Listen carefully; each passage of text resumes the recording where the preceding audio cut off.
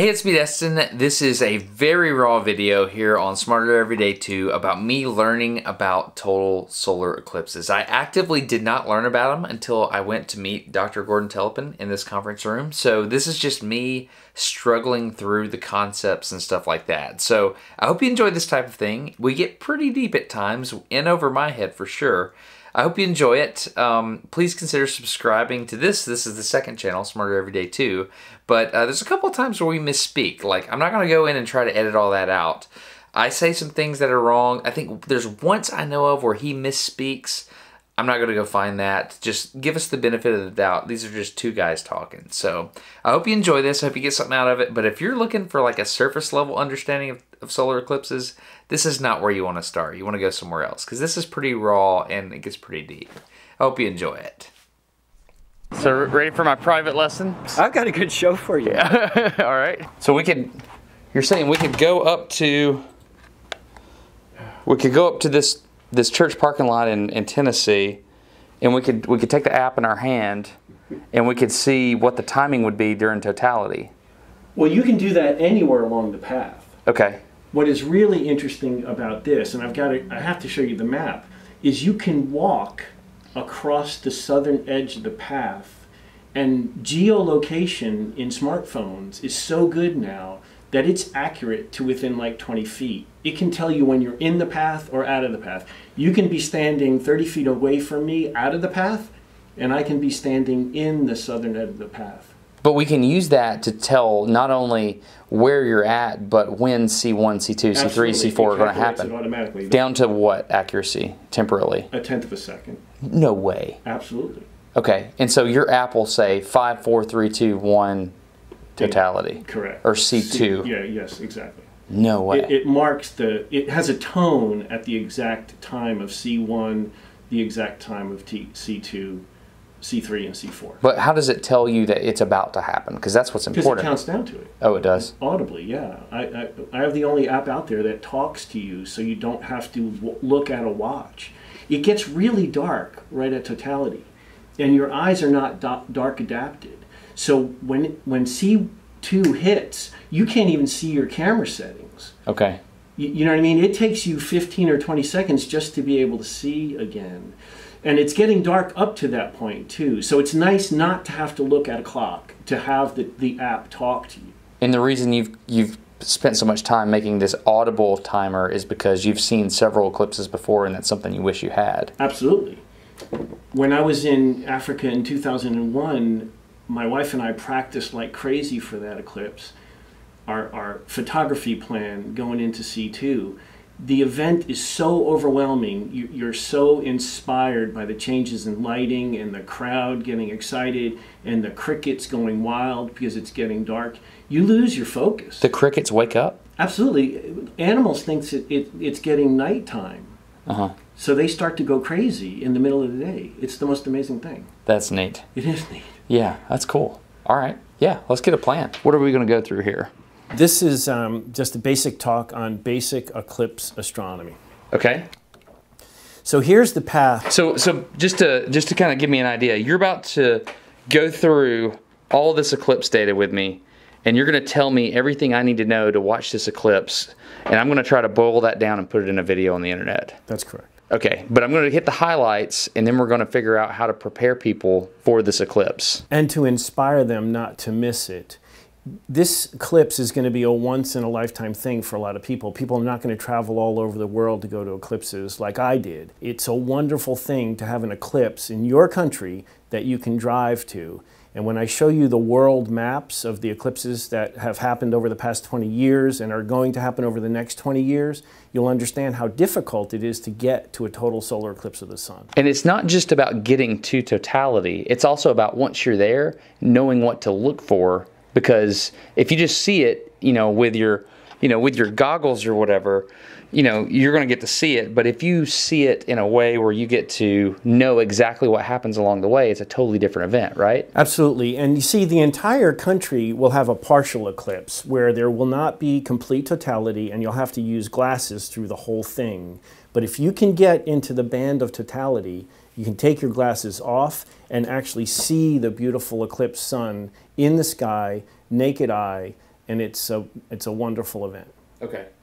So again, the thing about an eclipse is being in the umbra. So the sun makes a shadow.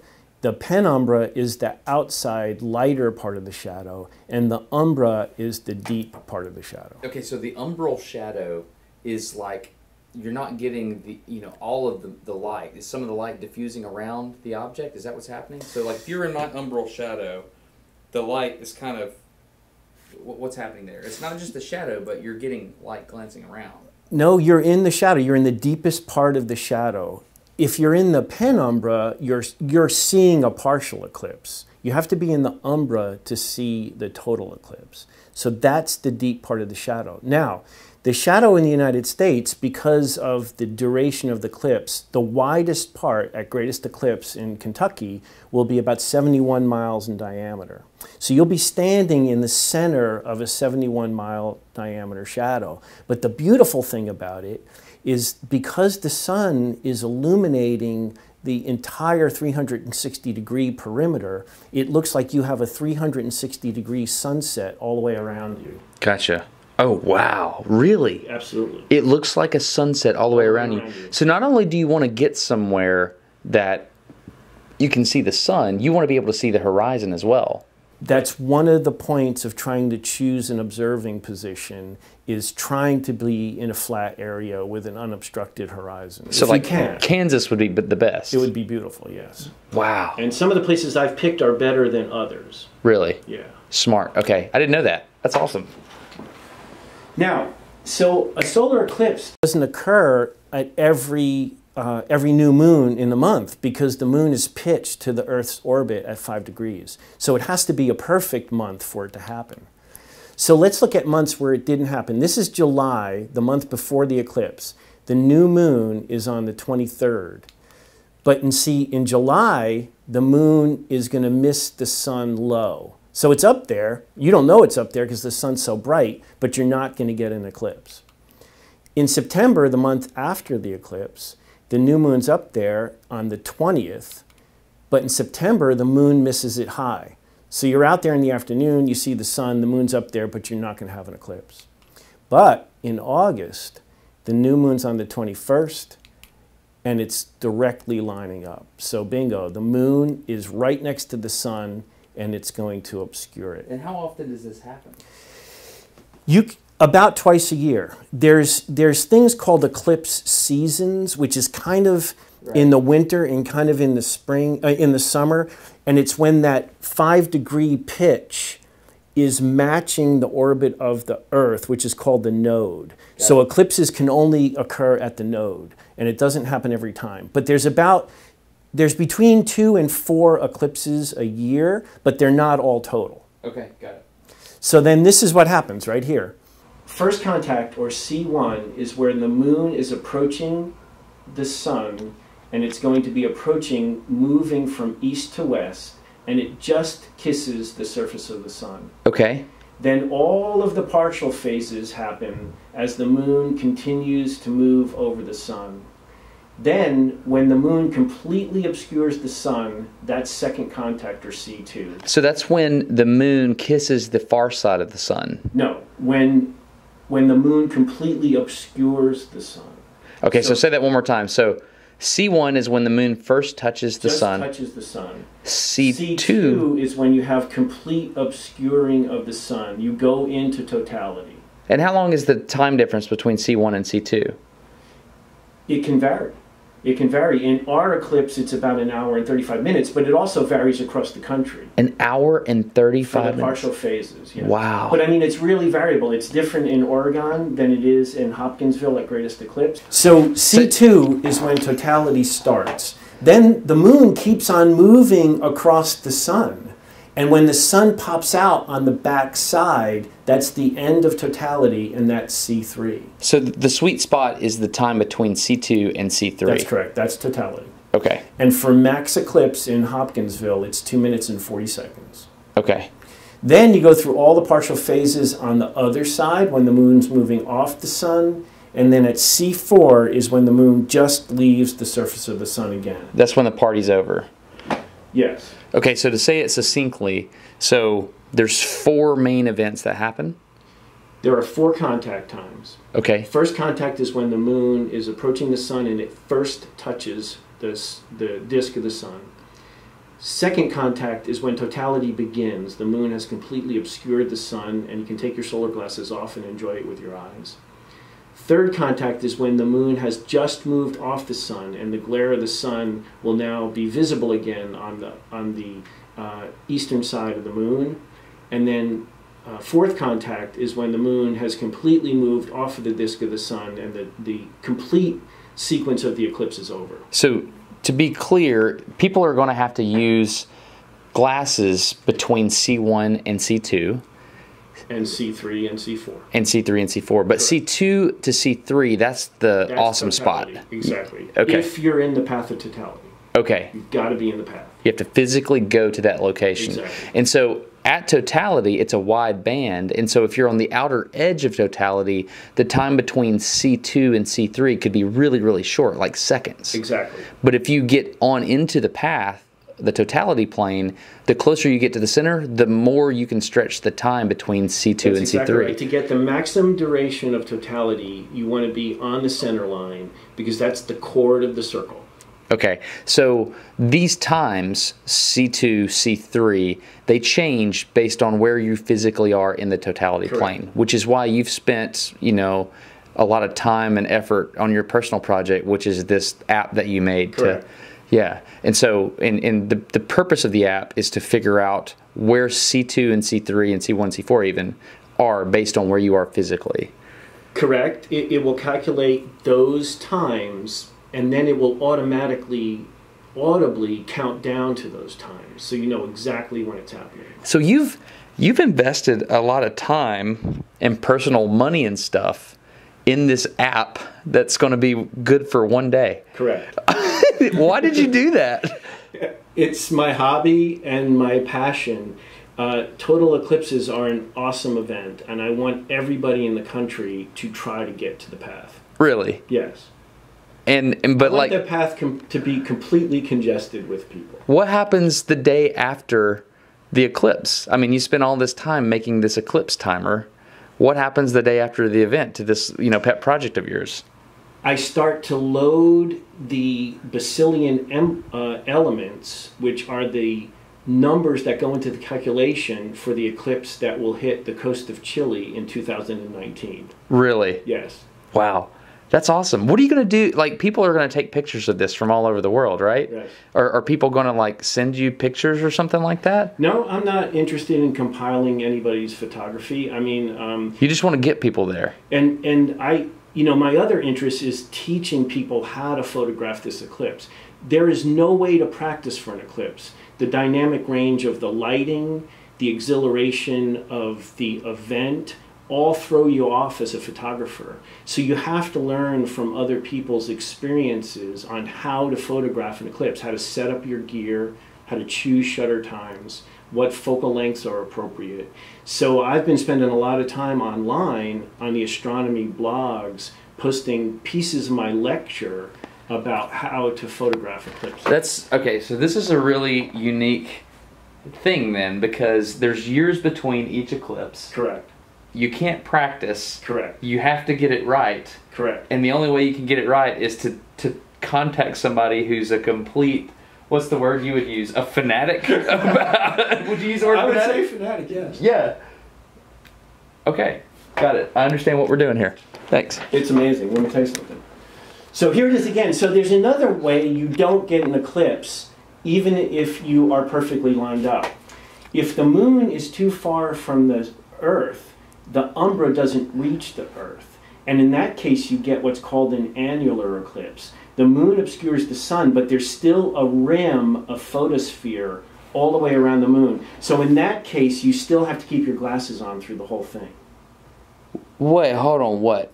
You can have the moon get between you and the sun, but the sun is still on the outside? That's correct. Well, I'm going to show you the next slide.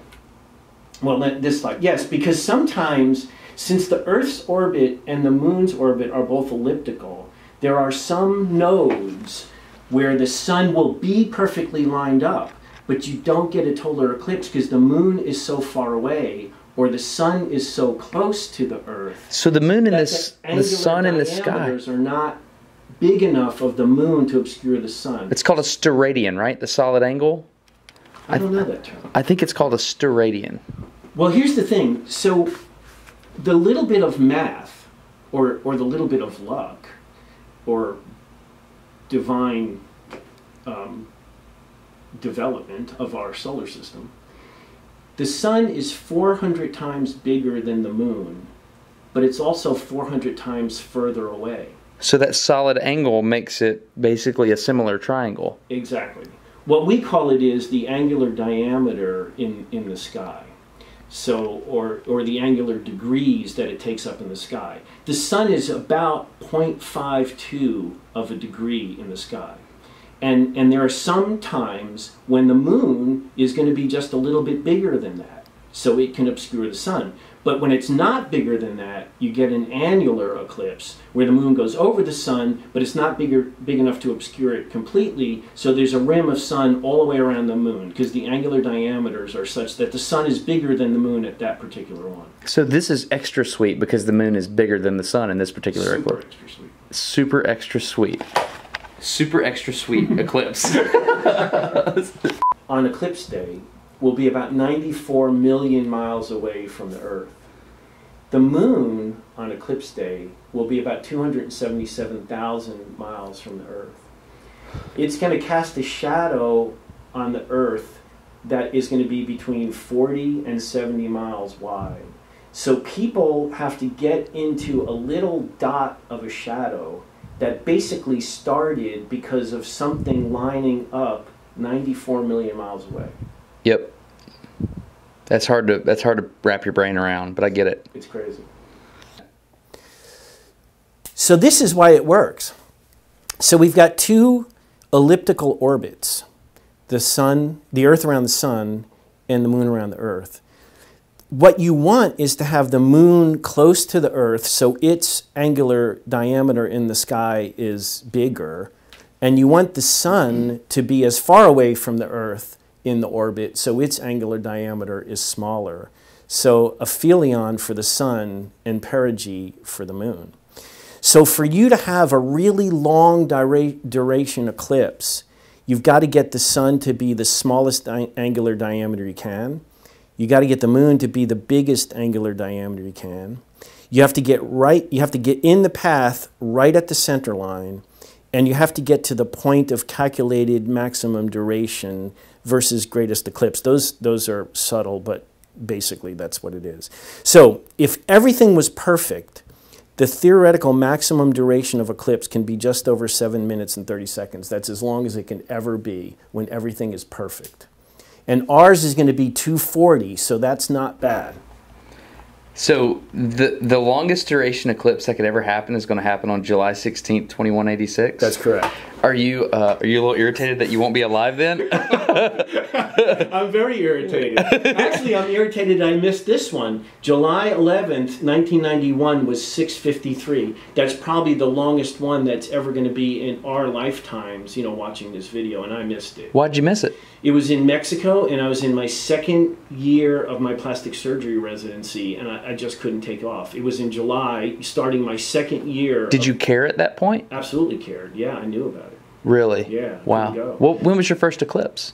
My first eclipse was 2001. Really? The one that you got to? The one I finally got to. Yeah. What was that like? Do you have video of it? I do, yeah. We're going to play it, yeah. Sweet. All right. So here it is again. So people have to get here. Now, you're going to love this. So this is some just facts about our eclipse. So the shadow is swinging through space because there's always a shadow of the moon, and it's whipping through space all the time. But every once in a while, the Earth gets in the way. So it's going to land in the Pacific Ocean, and the velocity of the shadow when it lands is 9,500 miles per hour. Yeah. It's whipping across. Now, so the entire United States is going to see partials. I mean, this is 100%. And as you get certain degrees away, you get to be 90%, 80%, 70%. You know, it just gets more and more partial. 12 states have the center line actually in it. And there's 2 other states that have a little bit of the umbra. So 14 states are actually touched by the umbra. The total length of the shadow, ocean to ocean, is 8,600 miles. It's only going to be on Earth for 3 hours and 13 minutes. The average speed across the United States is 1,700 miles an hour. It hits the coast of Oregon at 2,400 miles an hour. At max eclipse, when it slows down, kind of like the peak of a roller coaster, is 1,448 miles per hour. And then it leaves South Carolina at 1,400 again.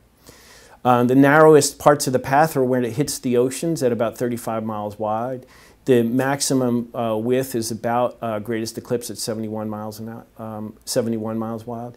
This total surface area of shadow is about 0.3% of the Earth's surface. And on average, any spot on the Earth would see an eclipse about once every 375 years. So if you went out in your backyard and you stood there, there's a chance in 375 years you'd have an eclipse cross over your head.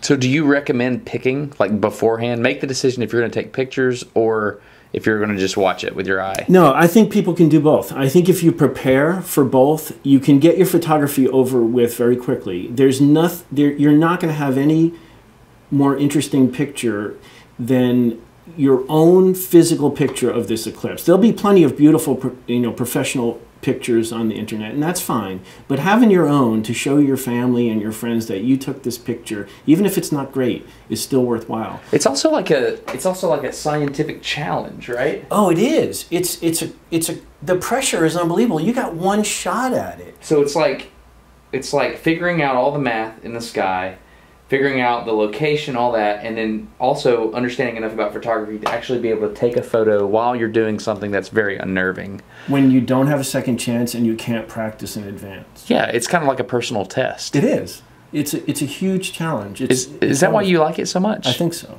Because you're a very meticulous person. Like you cut on people's bodies and It has to be right the first time. Exactly. And so is that kind of the thing that drives you think? This is even more pressure than that, really. Really? Yes. Wow. That's cool. Okay, cool. So that's why in 2001, after that first eclipse, I said somebody has to develop a dedicated timer for eclipses. Okay. Somebody needs to do it. There's got to be a way to time this. So basically you need a 5-event timer. You have to be able to pre-program your contact times. So C1, C2, C3, and C4, and also have a mark of mid-max eclipse because you're overwhelmed during the eclipse and the time gets away from you very quickly. 1 minute and 40 seconds is fast. In Africa, I think our eclipse was 3 minutes and 35 seconds. No, 2 minutes and 40 seconds in Hopkinsville. In Africa, we had 3 minutes and 35 seconds and still went fast. So another important mark is to know when it's about halfway over. Make sure you get done with your photography and enjoy the eclipse with your eyes. So in 2001, I paid a programmer to program the first eclipse talking timer, which we used in our 2002 eclipse. It ran on Windows 98 for I heard laptop. It in the background. Yeah, on the second one you're going to hear it.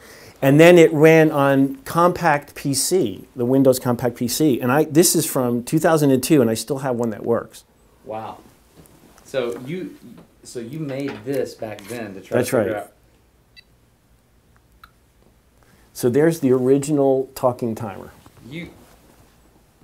From 2002. You made this. Okay, I don't know what's more impressive, that you made this in 2002 or that you have one of these things that still works.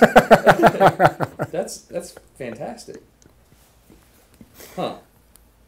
Wow. So why don't you just update your the compact and have everybody use one of them? Well, because mobile phones are so much more powerful, and we were able to do so much more, with it. Gotcha. So here's the problem. This is why I want everybody to get to this eclipse. These are eclipses, both annular and total, that happened are going to happen or happened since 2001 to 2020. And you see they're all over the place. The red ones are the annulars. They're not as much fun to get to. And the blue ones are the totals. But they're really difficult to get to. Look at the ones that are in the ocean, the ones that are down in Antarctica, up north, across Russia. The wider the band, the longer it lasts? That's exactly right. That's a relative indication of the duration. Wow. So you see, here's ours, right across the United States. It's so easy to get to. We can't miss it. The ones that I've been to is this one right here that went across Africa, this one right here that went across Africa, and this one right here that went across Africa and crossed the Mediterranean Sea, and I saw that one on a cruise in the Mediterranean Sea. This might be the most important slide here. It's hugely difficult to get to these, and it's really expensive. So to be able to drive to one in the United States is something that people really have to consider. Wow, okay. And here's the next set of years. So this is 21 through 40. And again, they're all over the place. But look at this. 2024, the United States gets another one. So we are really lucky. So you're saying if I miss this one, I mess this one up. Right. I have another chance in 2024. That's correct. But that's it. That's Yeah. if I live that long. That's correct. Wow. Yeah.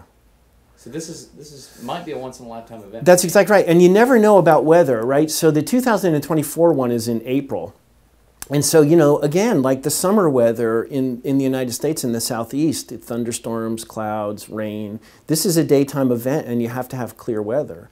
So in April in 2024, a lot of the northeastern part of this country is going to have shaky weather. So I'll probably go down to Texas for this one. So that's why I'm going to Wyoming for this one. Correct. You think that's a good move? Yes. Really? Mm-hmm. Okay. Good. That makes me feel better. Yeah.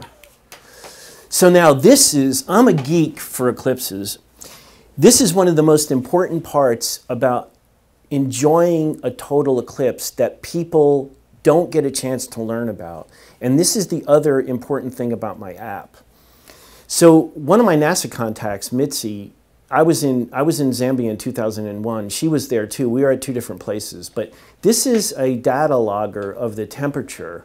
And you can see the temperature drop to totality and then increase back up. She lent me that data logger, and I brought it to Zimbabwe in 2002, and I did it again.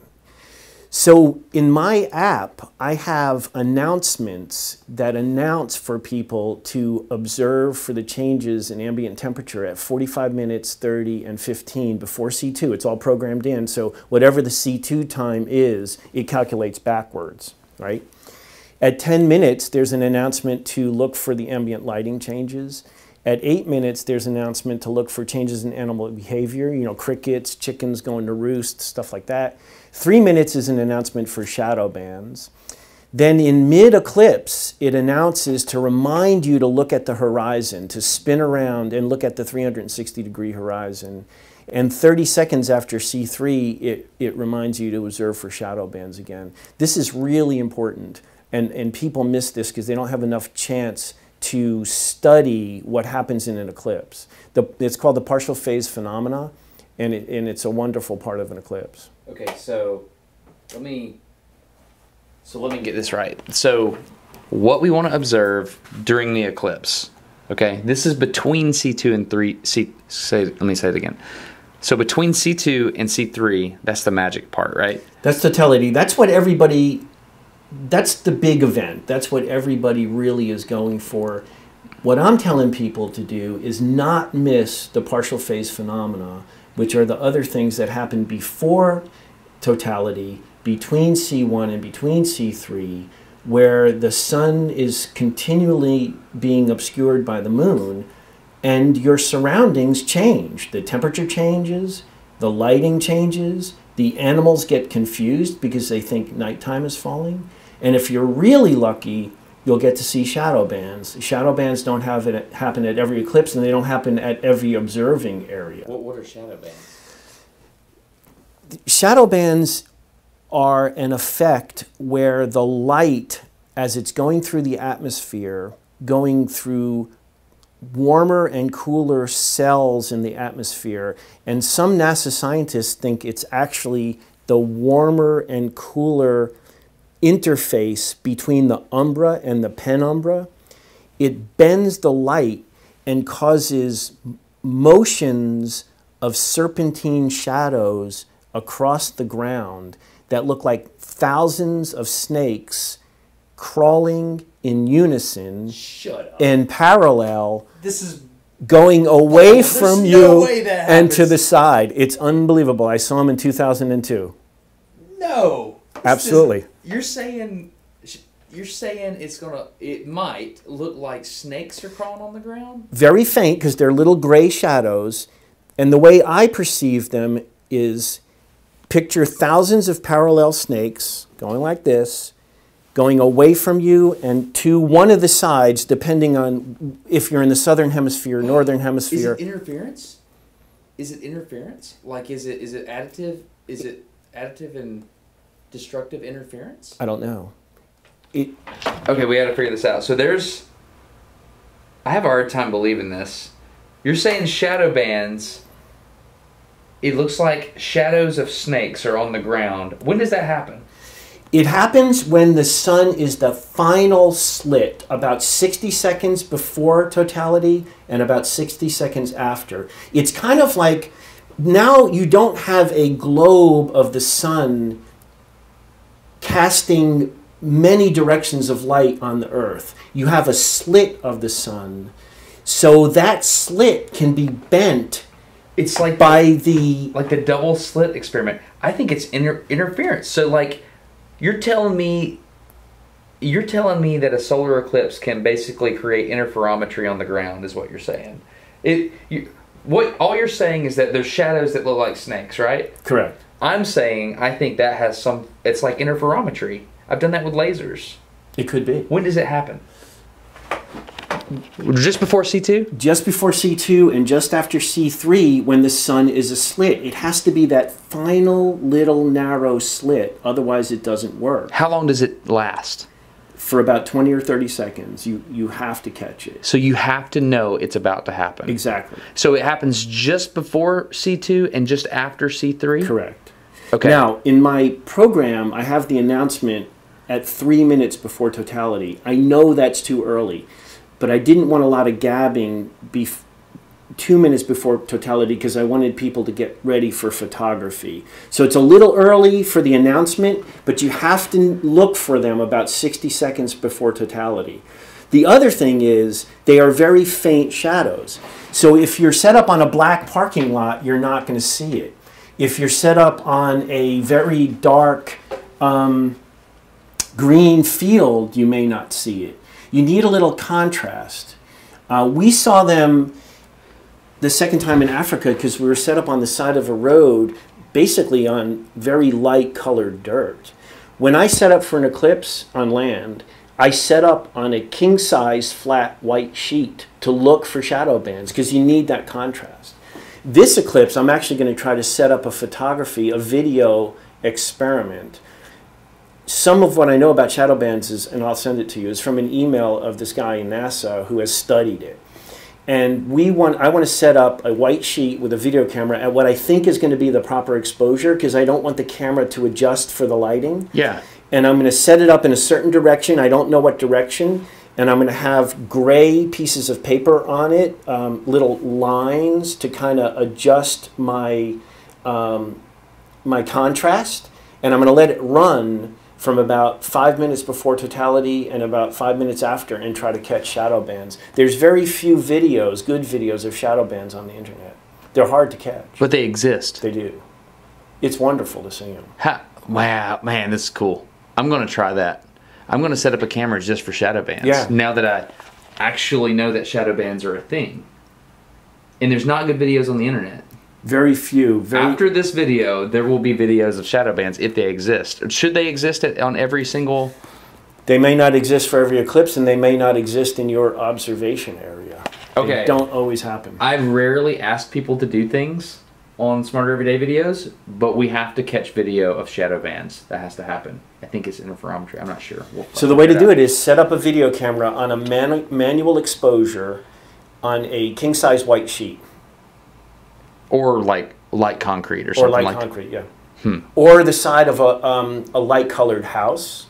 I've seen a little bit of video of that. Okay. Side of a white-colored car. I've seen a little bit of video of that. But all of them are not very contrasty. They're not very clear. We have to get better ones. Okay. That'll happen. Okay, got it. Cool. Yeah. All right, so here's my second eclipse. So this is in Zimbabwe. This is when we saw our shadow bands.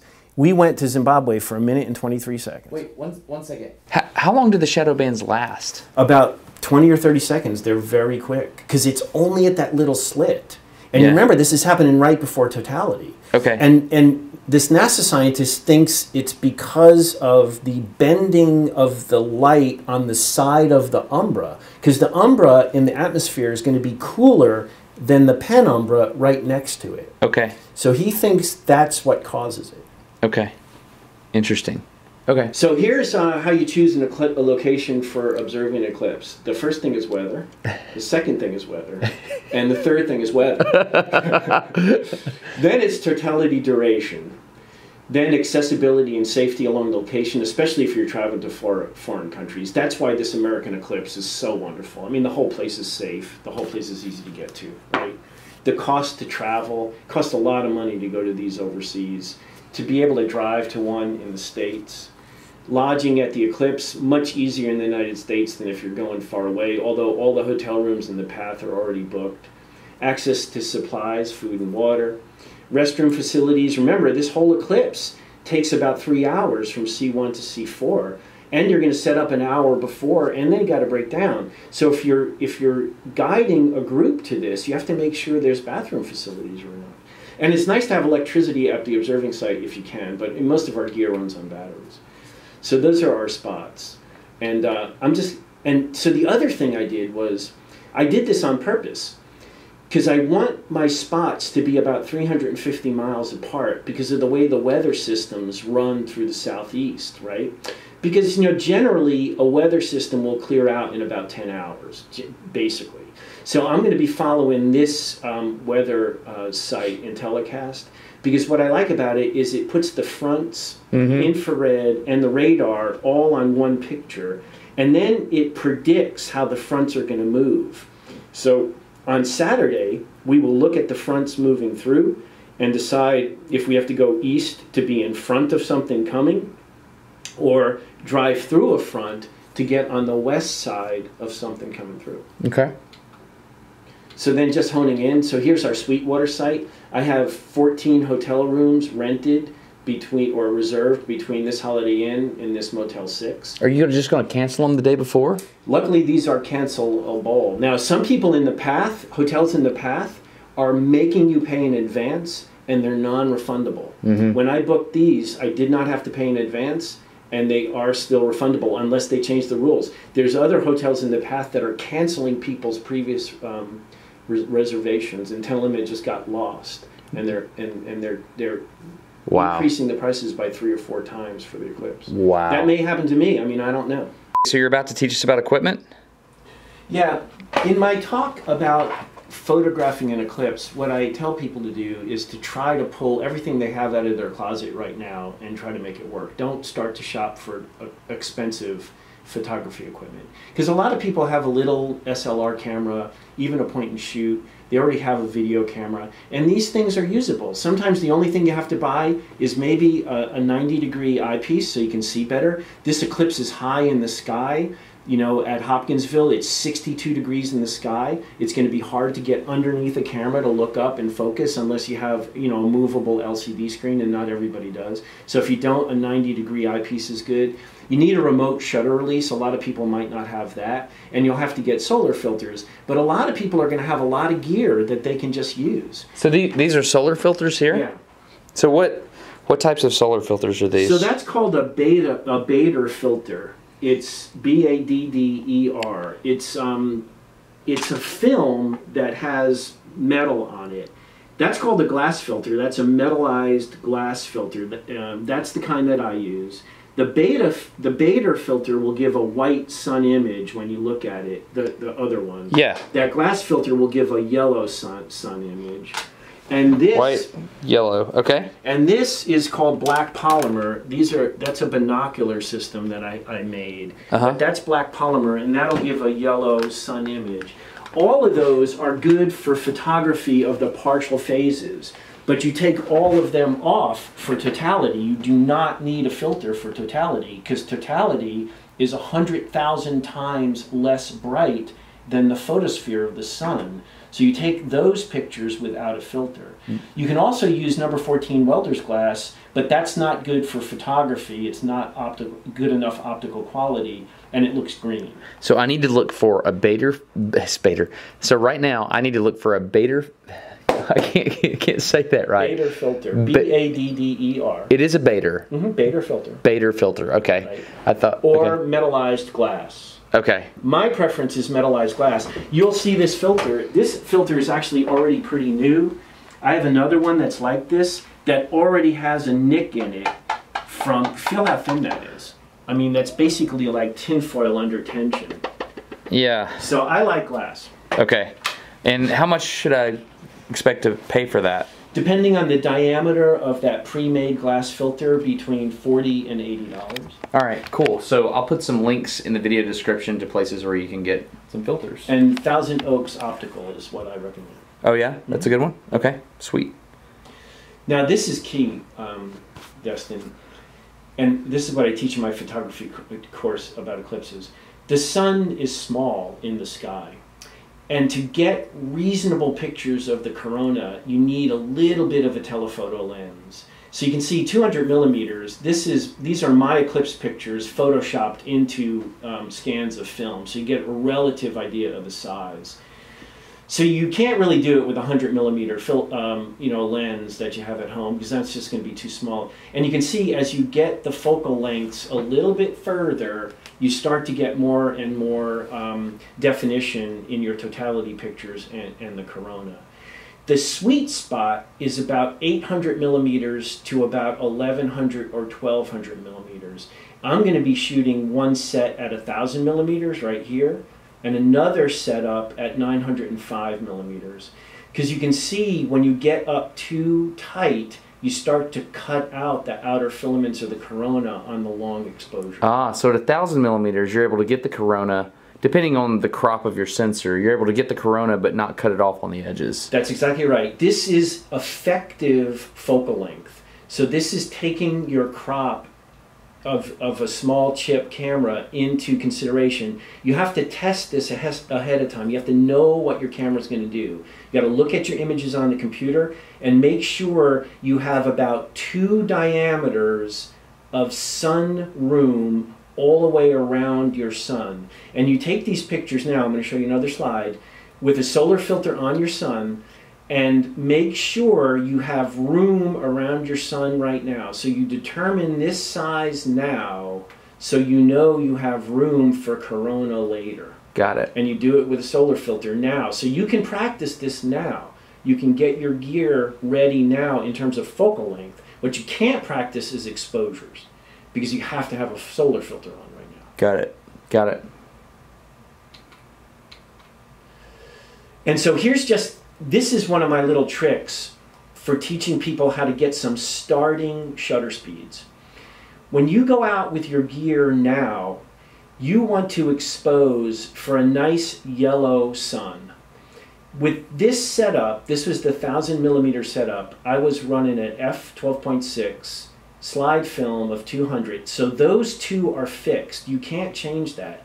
Eclipse photography is all about shutter speed, because 2 of your 3 variables are fixed, okay? When you determine with your setup what a nice yellow sun disk image exposure is, that is going to be an exposure that is going to be pretty good for inner corona.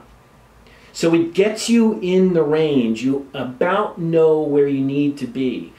Because in the corona, during totality, you're going to decrease your shutter speeds more and more and more to get more exposure. There's not one exposure that can give you the full dynamic range of a totality. But this gets you started. So here's a full corona picture, right? So this is 1000 millimeters, 12.6, ISO 200 at a half a second. And that is a pretty nicely exposed corona. Now, there's a little formula that Fred Espenek publishes for how long you can have a shutter speed if you're not on a telescope motorized mount, if you're just on a camera mount, before the movement of the Earth will blur your picture. His formula is 340 divided by your focal length, okay? So for my system, his formula would say that I can only really get away with 1/3 of a second before earth motion blur, but I really got away with about 1/2 a second. So it's kind of rough, but you need to go by that formula. I mean, Fred Espenick's the man, so that's what we go by. Now, if you're on a motorized mount where your camera is tracking the sun, you don't have to worry. You're going to compensate for the Earth rotation, so you can decrease your ISOs and increase your shutter speeds. So you shoot everything, let me just say it again for audio. So you shoot everything manually. Correct. So you don't, basically you set, let me try that one more time for audio. So you set your camera up in manual mode. Correct. And why do you not auto expose with the camera itself? The dynamic range of totality is so great that you don't know if your camera is going to know what to do with it, what to expose for. You can't center meter on the sun, it's going to be dark. You can't matrix meter on the whole scene, it will it won't know what to do. So there's so much contrast in that shot because you have dark, light, dark. Yes. Your camera doesn't know what to do, so you don't have to, but it's very advisable to shoot in manual mode. Exactly. Wow. So okay. you want to set everything I would up have messed that up. You want to set everything up manual mode, and you want to bracket shutter speeds. Now, new digital cameras have a lot of auto bracketing. So if you can set up one shutter click to take your normal exposure and 2 above and 2 below, that's fine. If your camera will do it, set it up. But you have to do it manual. Here's the other thing. That's smart. I would have deuced You this up. don't know what your camera's going to do, and you can't practice for it. There's no way to practice for how your camera is going to know what to do with the dynamic range of totality. And again, it's just because it's dark in the middle. It's like, even right now, my camera is having a hard time dealing with that image. That's interesting. It's because it's dark in the middle. There's this huge white band, and it's dark on the outside, and your camera just doesn't know how to auto expose for that. That's exactly right. Interesting. And the other thing is you want to use manual focus. Your camera will also not know how to focus when you go between the partial phases and then totality. So you basically want to focus on infinity, but infinity is not always perfect depending on what lenses you're using. So we have to hope we have sunspots on the day of the eclipse. The sun has been very quiet lately. It's not a lot of sunspots, but sunspots are very helpful to get crisp focus because it's really hard to just focus on the outer limb of the sun. Gotcha. Gotcha. So manual focus, manual mode, your f-stop will be fixed. You'll choose your ISO ahead of time. It will be fixed. You will only adjust your shutter speeds. Had I not heard this today, I would have messed that up. No question. That makes sense. Oh, I'm going the wrong way. Sorry. All right. So I think... All right. So here, look at this. These are 1,000 seconds. This is during totality. But you see 1,000th of a second. You see that the exposure is so fast that you're not exposing any of the corona, and you're actually seeing the red chromosphere of the sun because the moon Did you take blocking, this? Yeah, the moon is blocking this photosphere. Now here is... What is the red bands? That's chromosphere. What is chromosphere? It's like the second layer down in the sun. Really? Huh. So here, let me go back to this. So this is what I do in my photography talk. You know, if your yellow sun disk image is a 60th of a second, that you're going to be at a 60th of a second, you're going to get some inner corona. But you see how the white in the corona is starting to blanch out the chromosphere. It's back there, but you can't see it. In this long duration, the inner corona is overexposed to get the filaments of the outer corona. That's why no one sun exposure gets the whole dynamic range of totality. You have to bracket, you see? Yep. So you have to bracket over maybe 10 stops to get it all. But so I was at a 60th of a second for yellow sun disk image. We know a 60th of a second was good for inner corona. So look how many stops up I had to be to get rid of corona to see chromosphere. 1, 2, 3, 4 stops by the old stop method, not in between electric stops. Right? Okay. So you have to understand camera stops, you know, the relationship between focal length, ISO, and shutter speed in the old real stops. Got it. And so if you do it right and you know some timing, you can put together a sequence like this, which is first contact all the way to totality, and then the partial phases afterwards all the way to fourth contact. And this is yours? This is mine. You proud of this one? Absolutely. My inspiration for being able to do this was, you know, one of the greatest photographers for solar eclipses is Fred Espinick. And he's published a lot of these. And I definitely wanted to be able to pull it off, and I did it. That's awesome. That's awesome. So do you have this printed out and mounted in your house somewhere? Yeah. That's neat. Yeah. Just to summarize what I just learned in this room, okay? So obviously timing's important, weather's important. You know, all the things I want to photograph. Things I need to look for are ambient temperature changing around me. Absolutely. You will feel it dropping. A 360-degree sunset is what it's going to feel like. During totality, right. Look at yourself in the center of the shadow. Look at the horizon all the way around. Baily's beads is a way I can see the moon cutting across the sun. I can tell that it's not a smooth sphere. Right, because the sun will be coming through the last little bit of mountains and valleys of the side of the surface of the moon. The diamond ring is the neat photo that happens as you're moving towards C3, and then your contact times. C2 or C3. The diamond ring happens both ways. It's diamond ring, Baily's beads going in. It's Baily's beads, diamond ring going out. And then, so we got C1, C2, C3, C4, and I really need to know when those are going to happen, right. And that tells me how to photograph and how to observe and all that good stuff. Exactly. So that's the heart of how to scientifically view this eclipse, right? That's the heart of it. I would say enjoy this eclipse. Enjoy this eclipse. Okay, got it. Awesome.